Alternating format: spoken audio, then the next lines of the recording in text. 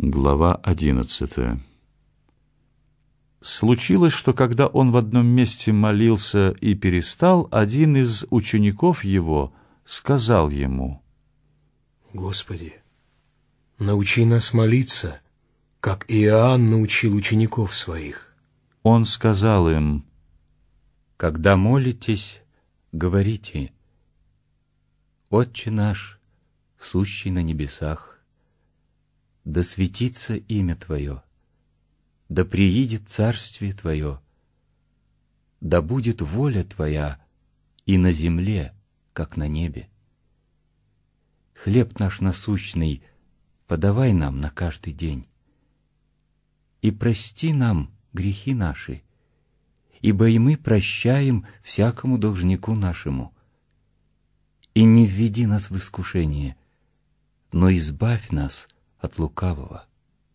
И сказал им: «Положим, что кто-нибудь из вас, имея друга, придет к нему в полночь и скажет ему: «Друг, дай мне взаймы 3 хлеба, ибо друг мой с дороги зашел ко мне, и мне нечего предложить ему».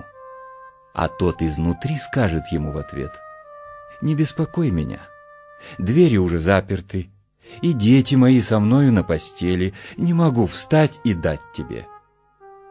Если, говорю вам, он не встанет и не даст ему по дружбе с ним, то по неотступности его, встав, даст ему, сколько просит.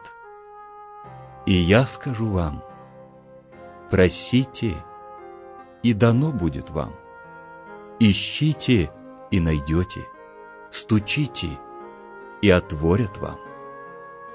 Ибо всякий просящий получает, и ищущий находит, и стучащему отворят.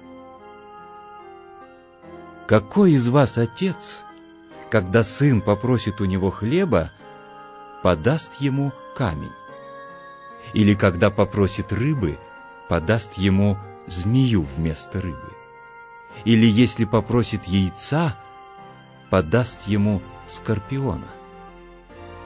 Итак, если вы, будучи злы, умеете даяния благие давать детям вашим, тем более Отец Небесный даст Духа Святого просящим у Него.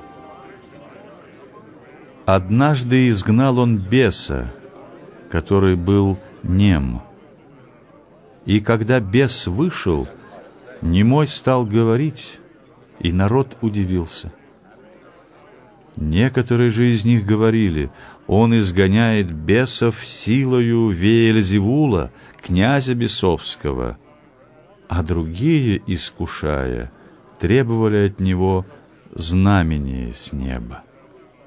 Но он, зная помышления их, сказал им: «Всякое царство, разделившееся само в себе, опустеет, и дом, разделившийся сам в себе, падет.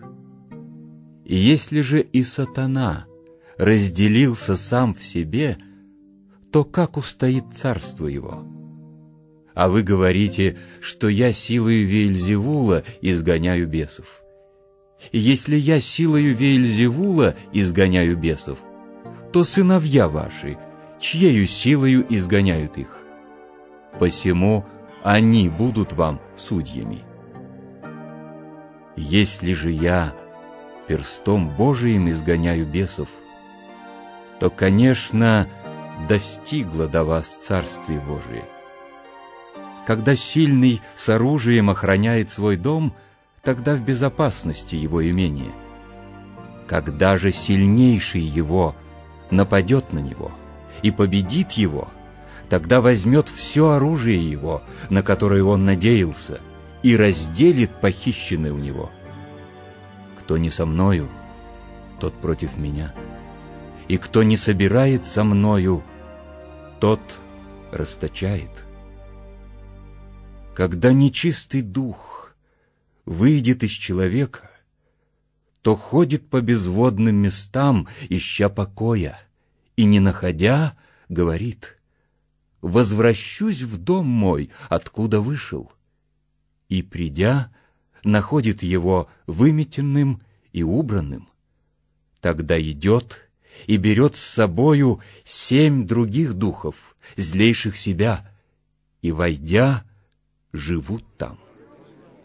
И бывает для человека того последнее хуже первого. Когда же он говорил это, одна женщина, возвысив голос из народа, сказала ему: «Блаженно чрево, носившее тебя, и сосцы тебя питавшие». А он сказал: Блаженны, слышащие Слово Божие и соблюдающие его. Когда же народ стал сходиться во множестве, он начал говорить: Род сей лукав, он ищет знамения, и знамение не дастся ему, кроме знамения Ионы пророка. Ибо как Иона был знамением для ниневитян, так будет и Сын Человеческий для рода сего. Царица Южная восстанет на суд с людьми рода сего и осудит их, ибо она приходила от пределов земли послушать мудрости Соломоновой, и вот здесь больше Соломона. Ниневитяне восстанут на суд с родом сим и осудят его, ибо они покаялись от проповеди Иониной, и вот здесь больше Ионы. Никто, зажегший свечу, не ставит ее в сокровенном месте, ни под сосудом, но на подсвечнике, чтобы входящие видели свет. Светильник тела есть око. Итак, если око твое будет чисто, то и все тело твое будет светло. А если оно будет худо, то и тело твое будет темно. Итак, смотри, свет, который в тебе, не есть ли тьма? Если же тело твое все светло и не имеет ни одной темной части, то будет светло все так, как бы светильник освещал тебя сиянием. Когда он говорил это, один фарисей просил его к себе обедать. Он пришел и возлег. Фарисей же удивился, увидев, что он не умыл рук перед обедом.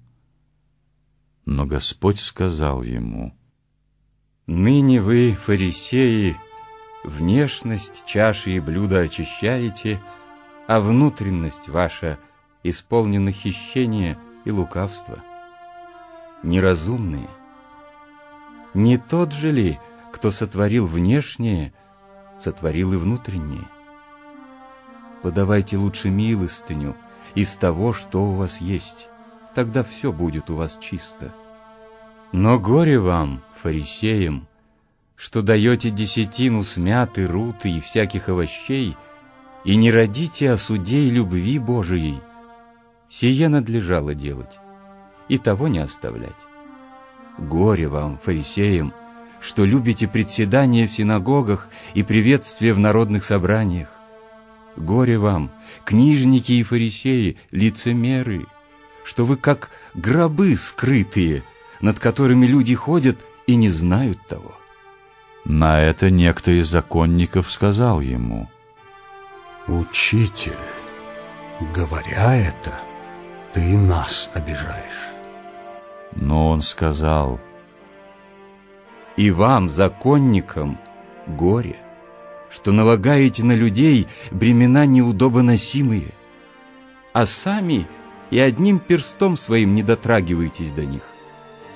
Горе вам, что строите гробницы пророкам, которых избили отцы ваши. Сим вы свидетельствуете о делах отцов ваших и соглашаетесь с ними, ибо они избили пророков, а вы строите им гробницы. Потому и премудрость Божия сказала: пошлю к ним пророков и апостолов, и из них одних убьют, а других изгонят.